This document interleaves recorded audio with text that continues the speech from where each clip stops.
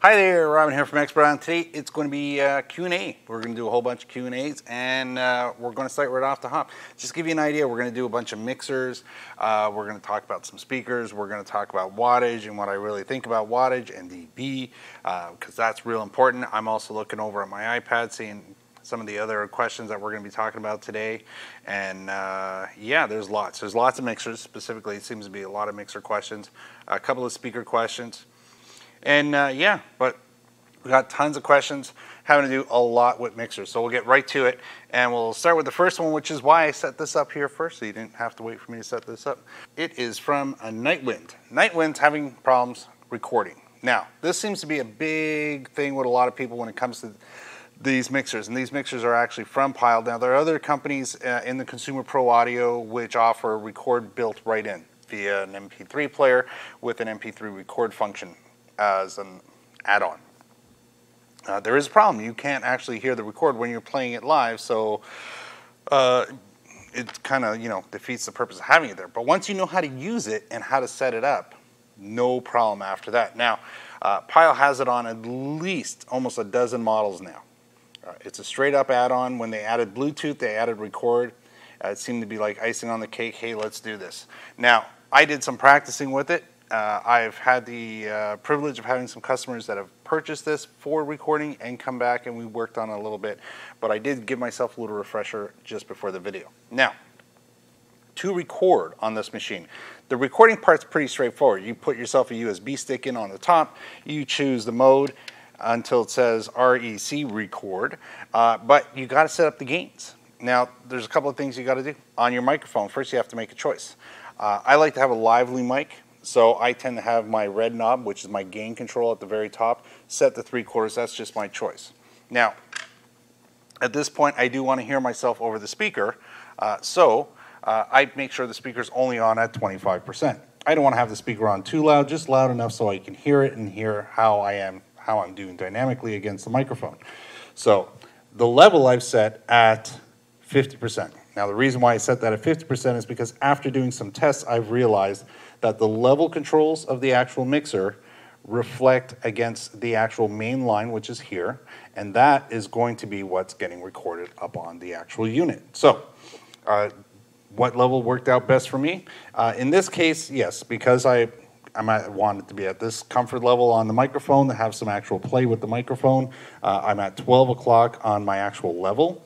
Then I'm at unity here over on the mixer. Now, if I hit record by hitting the play button, I'm going to be able to record. So once again, a good way to practice at home is to call out what you just did and do a little bit of variations on it so you can say, I like that better. So I can either turn up the gain a little bit, so I can just call it out. Okay, I'm at 12 o'clock, so I'm going to go, I'm at 1 o'clock, I'm at 2 o'clock, I'm at 3 o'clock, and then I'm going to back up. So now I'm at 2, 1, noon, straight up 12, then I'm at 11, now I'm at 10 o'clock. And that's keeping unity straight flat there. You can add some extra, you can say, I'm adding some extra bass into it, some lows. I'm adding some extra mids in, and now I'm taking them out. I'm going to add in some highs, and always call out what you're doing. So I'm adding some highs to 3/4, now I'm backing out. Once you've done all of that, well, you just turn the mic off and turn it off. So to stop the recording, again, I'm going to press the play pause. Now it stopped. Now it's going to go straight into automatic play. A good way to practice at home is to call out what you just did and do a little bit of variations on it. So right away, once you actually stop the record and press the mode, it's going to do this. It's going to go right into the actual playback of that. So I'm going to go, I'm at 1 o'clock, I'm at 2 o'clock, I'm at 3 o'clock, and then I'm going to back up. So now I'm at... So seeing that I'm not personally happy with what's going on here, I'm actually going to do it again, but this time I'm going to pull down the actual main line out. I'm going to back this off a little bit. Now, one other thing that I did do, and I don't know if this really has a big effect to it or not, is on the actual digital media player, I have turned around and reduced it by holding down the minus button from 30 on the digital volume down to about 24. So we're going to press this button back. We're going to get it back to where it says record, and this time again we're going to turn the mic on now. We're going to put the microphone back at 12 o'clock. We'll start there. We're going to get the recording started, and then I'm going to start counting it up. So I'm at minus 40 dB. Then I'm going to say I'm at minus 30 dB. Then I'm going to bring it up to minus 20 dB, minus 15 dB, and I think I'm going to stop there. But I'm going to back up a little bit again just to cover that. So minus 20 dB, and that's where I'm at here volume level wise. Now I'm going to go to minus 25 dB. Back up to there. I'm probably going to go up just up to 20, and then I'll be able to play back. Remember, at the same time, I've had this playing on this actual speaker the whole time. So not too loud, just want to have it on in the background a little bit so I don't get any feedback. So there you go. Hit the stop button and it automatically goes into playback. Let's turn this guy up a little bit here. Let's turn this guy up and see how we did. Then I'm going to bring it up to minus 20 dB, minus 15 dB, and I think I'm going to stop there.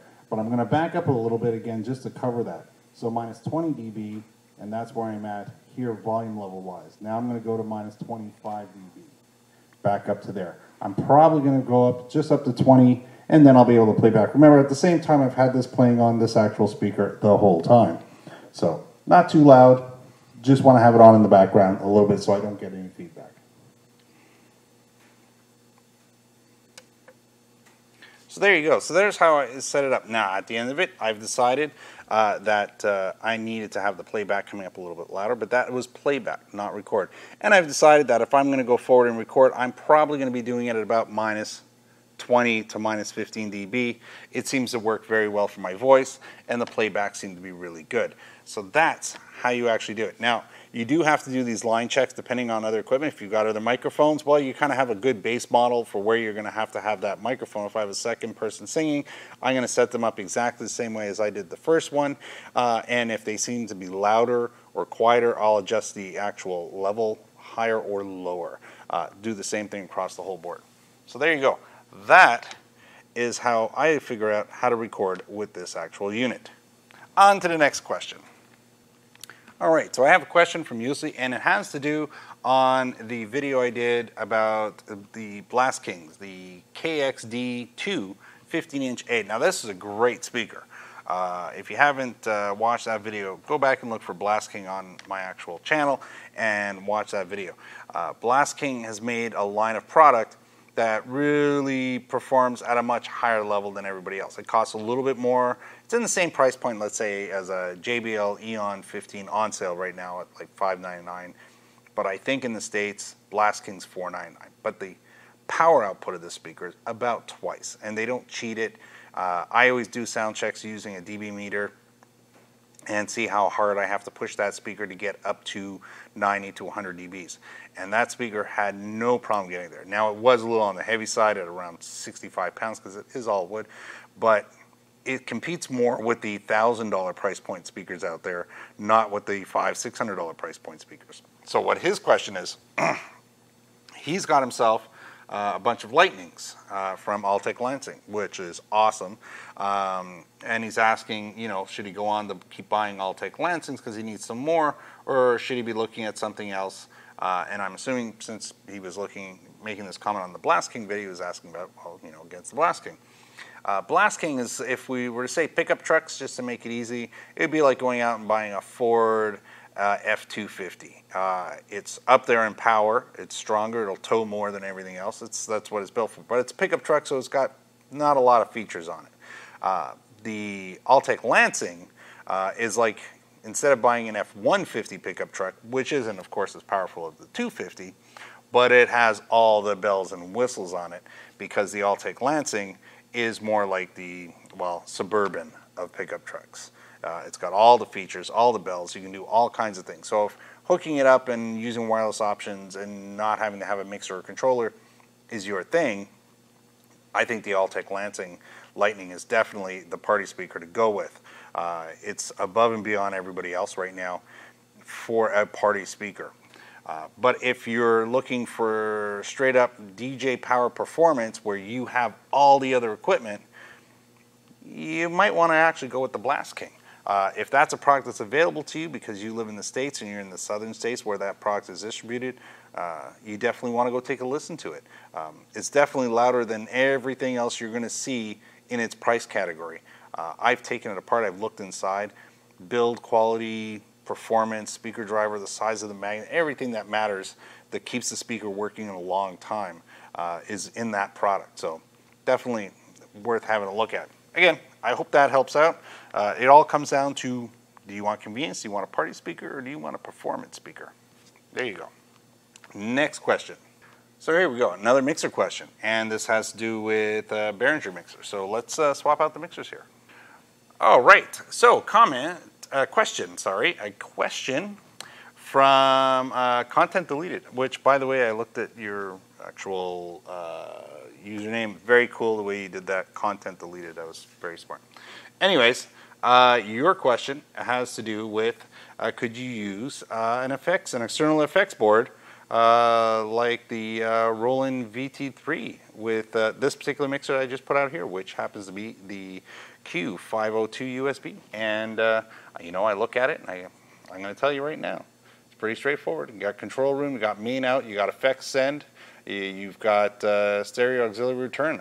For sure, it's going to be hooking up right on the top three, right across here.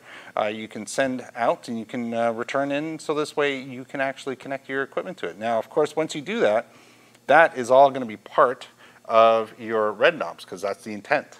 I look at this mixer in more depth, and this is specifically for that purpose, which is to actually get your effects right into the mixer using an external effects or maybe something else. So there you go. All right, so we've got a new question. Now, this question is in reference to a video I just did lately. We've got a brand new product here, and it's crazy price in the States. It's a $50 mixer in the US. Unfortunately, it's $100 in Canada, but that's besides the point. It's because of the distribution. We won't talk about that. We will talk about the question, and the question has to do with recording, because this does have a recorder built into it. And the question, if I'm reading it properly, is can I use a microphone and play music and record at the same time? Now, you do make note about the computer. Now, first, we'll take care of the computer portion of it right away. For detail, this does not actually go to your computer. The sound card option isn't there for an audio interface to the computer. So normally, a lot of them do have audio interface capability, even give you a special cable to make that happen. You can now buy it. It's just standard USB to USB, but this one is not built that way. This one's built for recording. So if you do plan on recording on it, first you got to follow the instructions that I started with at the beginning of this Q&A session, and you have to take your music, and you have to bring your music in via line 3 and 4.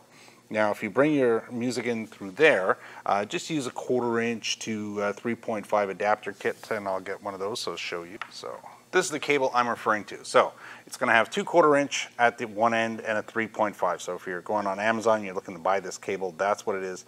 We have it in our affiliate store with Amazon in the States, so you can have a look there. We'll put a link down below. But that's the cable you want to have.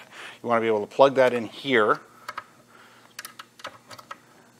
Plug this into your tablet, your laptop, whatever it is that you want to play your music from, and gain control it into that channel, which is channel 3 and 4. So once you've done that, you can now put in the actual USB stick, choose record, and record. Remember, follow all the instructions I had on the first part so you can adjust the gain levels, but that's how you can record on this if you want to have an end product that you can play around with on your computer. So there you go, $50 mixer. Awesome, by the way, 50 bucks, absolutely great product. Okay, new question, and it has to do with inventory. So unfortunately, Jonathan, you didn't tell me where you're actually from, so I couldn't actually check on that for you. But when it comes to Alto stock, this is about the TS312. It goes for a lot of Alto products. They cannot produce their products fast enough to keep up with demand. They're highly sought after. People really, really want to buy them. The price points are awesome and the power levels are great. You take care of the power and you don't blow it up, it's going to be a great speaker. They just sound really good. Now, if you're looking for an alternative because you can't find it, now, a lot of times you'll find it on Amazon. That's why we put a link down below. But if not, check with your local Guitar Center or something like that. You might be able to pick them up there or order them in. Alto is owned by a company called InMusic. Now, InMusic's a parent company, and they also own a couple of other brands. One of them happens to be Headrush, and the other one happens to be Alesis. Now, the DSP sound emulators or audio emulators in them, whatever you want to call them, slightly different, but very, very close. So if you're looking for a speaker that has all the same power output capability, maybe a little tighter on the punch at the bottom, a little sharper on the highs, there you go. That's the Elises. If you want something that really pulls out a good strong mid-range and a constant level at the bottom end with a nice smooth upper top, that would be your head rush. It's just the DSP settings that's manufactured into the speaker to balance it out a little bit better. Yes, there are a little bit of differences on the knobs in the back because they're intended to be either being used as high Z or line inputs. So you can look at those options. They're priced exactly the same, but then you'd have something a little different than everybody else. That would be cool. All right, new question. So it has to do with this mixer that I have on the table right now. Now, this is an Alto, to be exact, the ZMX122fx. So yes, it has FX. It's a great mixer. It's got a lot of features on it. It's very popular for a lot of people. If you're in a small band, that sort of thing, lots of people like it. It doesn't have a USB output. Now the question is, how do I plug in? He's got an MXL990 microphone, which I checked is a condenser microphone, and that plugs in right up here. Turn on the phantom power, you're all set. Now you do make mention you want to hook it up to your computer and you're just not 100% sure how, and if you have to buy a special cable or a splitter or something like that. Normally, no, if you're plugging this into your monitor on your desk, then you use the monitor output so you can hear that. You're going to need to take the main inputs. Now you do mention that you want to put on that computer, so the cable that you appear to be talking about is this one right here. So I'm going to unwrap it. Now this cable here, there's a lot of generic versions if this is the way you want to go. It's got a tiny built-in analog digital sound card built into this little guy right here, so it's going to convert your analog signal into a digital signal for your computer. So this you would plug into your main out. For example, you would come right here, you'd find your main out on the board, which I happen to have an RCA plug adapter plugged into it. I would go right here, and there you go. If I want to plug this speaker in, right next to these guys is a control room option. So I would take this speaker, get to the other end of this cable, and in this case I happen to have one that already has a 1/4 inch on it, and that would plug in to right here. There you go. That's done. So control room, if I want, control room gives me knob control here. I can also plug it in at the very top, which is the monitor output. So if I look on the board here, I'll find that these top knobs are monitor outputs. So multiple ways of getting the signal out of the actual board, and that's how you do that. So off there or control room, and then it becomes part of the actual control room knob, because this one actually has its own control room knob right here. There you go. So that's how you do that. If you're getting a new mixer, get one with a USB built in. If you're looking at getting a better cable connection or option there, look at an audio interface. That'll give you more audio controls. This is going to be a 2-channel recording option, so your entire mixer is going to have to be controlled via the pan or balance options, depending on what inputs you're using, and that's going to determine what channel it's going to end up with on your computer. So that's what's going on here. So I hope that helped, and I hope we covered that one. New question from Linjing King, if I'm pronouncing that right. Good for me. If I'm not, I do apologize. He's got a couple of Alto TX210s, and he wants to add a subwoofer to it. And you're making reference to like the TS 315. That would be a really good option if you want to put some subs to that. That's perfect.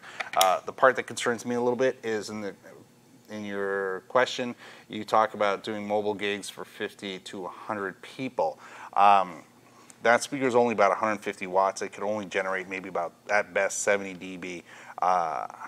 I'm concerned that you can't fill the room with 210s. They'll sound really good in a studio, in a garage band environment, rec room, that sort of thing, even pretty good in a backyard. But I always say about the TX series is they're great speakers when you're not getting paid to do the job, because you're not going to get the volume that a DJ that's getting paid to do the job is expected to get to. You want to be able to run between 80 and 100 dBs depending on the size of room you're in, and the type of music you're going to play. So that's my bigger concern. Subwoofer, easy, no problem. It'll actually help you get more volume out of the top because you'll be able to run into the back, select the TS. I would go with the TS 310 option. It'll definitely take off enough of the bass off the top so you can get a little more gain out of your tops. But I don't think you're going to be able to get to 100 people with that. 50 people in a room tops, not a big room, just a small hall type of thing or a bar. But you're really going to put a lot of stress on those speakers. So there you go. I hope that helped. And if you are looking for better speakers, then that is an option. The 12-inch, the TS 312s from Alto, probably be a better bang for the buck, power or ratio wise. All right, I've got a question from NX Studio, and this is on reference to a video I did where I was showing how to hook up two mixers together. The premise of the video was a lot of churches, a lot of small halls, gathering centers, or maybe just a bunch of guys getting together, and together they have two mixers and they have enough channels, but you don't necessarily have to go out and spend $400, $500, $600 to just buy one bigger mixer. So to save money, you can just link them together. So that's that video was all about, and showing you how to do all those things. He wants to know, so can I do another mixer as a monitor? Kind of gives me the impression, because I'm missing one piece of information there, is that the idea is that monitor has a built-in mixer on top of it, and you want to use that? If you can, I would treat it as a monitor. Just take the first line out on it and plug it in as a monitor off of your actual first mixer. Just plug in the first channel and use that to run the whole thing. Because outside of that, if I'm missing the context, you might want to ask the question again, but just add a little more context to the question. But using cables that allow you to insert is not proper. You don't want to send it out and back into a mixing board.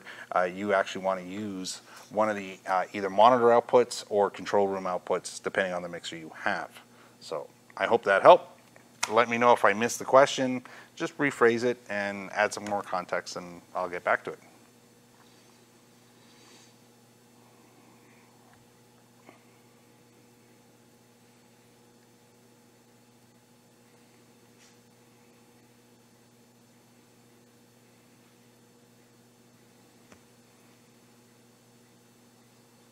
All right, new question. This question is from Leonard. Leonard has a question about, well, more of a comment, his subwoofer. He's basically saying his subwoofer basically tops out when he only puts it maybe at 2, maybe 3.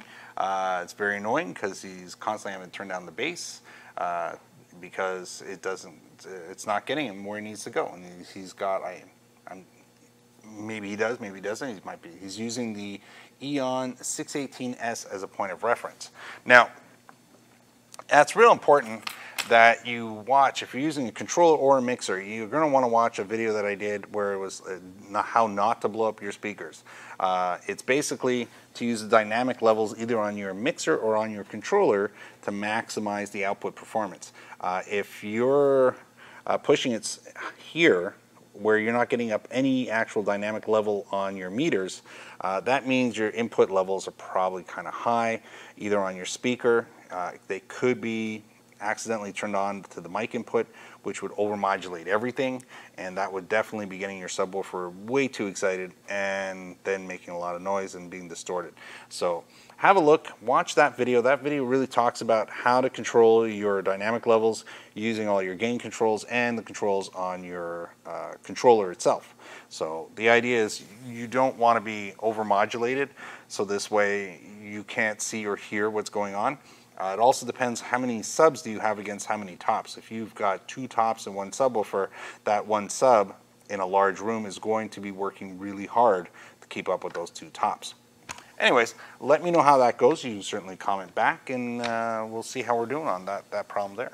But you shouldn't have that problem because, like I said in reply to your question, our subs here, we run at 75%, no problem, because I do make sure that everything's lined up and I'm not overmodulating. All right, new comment from DJ Techno Vibe. Now, he's really going on an entire paragraph and about wattage RMS versus peak and all kinds of stuff, and he seems to be very frustrated and puts it out there, and I get it. there's a horrible number race on the internet when it comes to wattage and how loud people were willing to put, or sorry, how high of a number they're willing to put on their box to sell it, and how much they're willing to put on the internet. Now, amazingly enough, they all pretty much range close in their price points. So if you're looking at models like ZLX, JBL's Eon series, or Mackie Thump, the new series, the only one that comes up a little bit higher that we test on a regular basis is Alto. But they're the new guy on the block when it comes to model series. It's like coming out with new phones. They came out with a bigger, more powerful model, and I think eventually everybody's going to start reflecting that.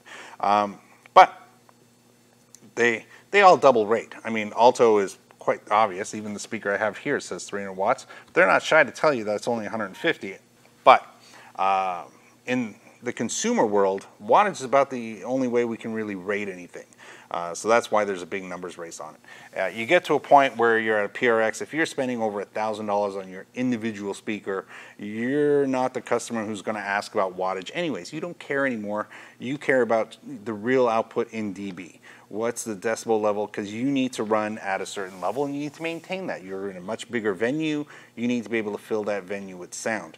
The reason why I say it that way is because travel around the world today, any big concerts, any big shows, any big events, I call them the DB police. That's what everybody, it's a sound police. And these are people that come out, and they specifically come out to big events, and they come out with their meters, and they do sound tests. They do sound checks all around, and they give you a certificate saying that you passed and that you're okay to go on with your show, because they do not want you to be over 100 dB. Someplace in Europe it's 99, which is a bizarre number, but here it's mostly they don't want to exceed 100 dB. And it's because they don't want people to get hurt, which is why they all use line arrays now. It's all about having more speakers at a medium volume level to fill a large space than to have just a few speakers that are extremely large, extremely powerful, and overwhelming the people right in front of it, but just to get the noise across the room. So dB level is definitely what you're looking for. If you're a DJ, you're definitely trying to, entertain people between 70 dB and 90, 95 dB, and that tends to be the sweet spot. dB just really is how loud it's going to feel in the space you're in. So there you go. That's my 2 cents to DJ techno vibes point. So yes, it is frustrating because you don't know what it really means. And it's very hard to follow the bouncing ball that way because you don't know when you're going to get something good or not. Anyways, that's why you watch reviews. On from there.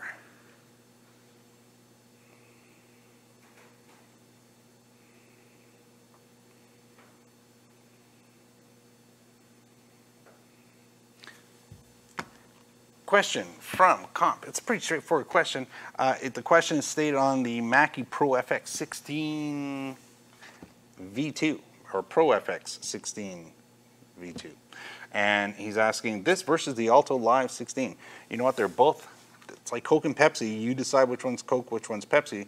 But it comes down a lot of times not to the price, not to the brand, but to the features on the mixer. So Alto's mixers have a lot of compressors on them, so you can adjust it. And that's really good because you're going to have, like, I think 4 compressors on that one. So if you like controlling that, that's a good thing. If you like to have that stuff done automatically for you because you don't want to bother with it and you just want to have an overall good mixer performance-wise, well, then you can go for the Mackie. It tends to do a little bit better at automating the process. Though at the same time, I think I like having the actual control of the compressor because that means it's a separate function from the effects processor, where in the Mackie, the compression system and the effects are built into the same onboard computer. So sometimes it appears to me, and that's just my opinion, that the Mackie lacks. The more you ask the compressor to work, the little bit it takes away from the effects, but it unfortunately I think tends to try and prioritize the effects first, and then we tend to lose it, definitely on the compression side. But if you like using compressors and you like to have that feature, that's why the Alto costs a little bit more. Compressors are expensive, on average $35 to $50 per compression knob you see on a unit. new question. So we were lucky enough to do a review on the U3 wireless system. We have a video on that, the U3, and it's a wireless XLR, originally built just straight up, you know, for most people were for microphone applications. So how do I turn my corded mic into a cordless mic? Well, you buy a U3 and you get only a 50 millisecond delay through a 2.4 gigahertz system. It's a multi-channel system. I think it has 6 channels on it. It might have 8. I could be wrong there. But the question is, can you use that with multiple, in this case, receivers? And yes, you can. And if I'm not mistaken, they sell those receivers separately now. So you can transmit from one point to a bunch, because a lot of people, me included, use it as a wireless transmitting system for speakers. So I would use an XLR or a 1/4-inch XLR adapter out of a controller mixer to a remote speaker, not have to worry about running that, you know, 50, 60 foot cable. It's not that I don't want to run the cable. Yes, I would prefer to run the cable, but a lot of times you got to get past doorways and all kinds of stuff, and it's just an inconvenience to even make it happen, so you tend to have the speaker right up next to you. So in this case, it's wireless. All you need is power for the speaker. Plug that into the back and you're all set. Your show's going to go off really well, and you're going to have the speaker just where you want it. So you can buy extra actual receivers, so you just have to have one transmitter. So that's a can do. So a little comment from Melvin, and it's also on the X5, and he just bought one. He's just letting me know, and he's going to be doing a review on it shortly. So Melvin, when you actually do that review, let me know you've done the review, and I'll go check out your channel and have a look at it. Now, good part about reviews is the more reviews there are for products, especially like if I get you interested in a product and you buy it and you do a review on it, it helps everybody, because it basically widens the pool of people's opinions and how people talk about stuff. So there you go. All right, so I guess that's going to be it, actually, for questions this week. If you have any questions or comments that you'd like to ask, certainly ask them, and I will get to them and try and do a video on it next week and see where we're at. So, but for now, you're certainly welcome to comment on this one. If you've subscribed, I always want to say thank you. If you've asked a question I've answered, I appreciate the questions and give me the chance to help everybody out with that answer. And we'll see you on the next video. So, bye for now.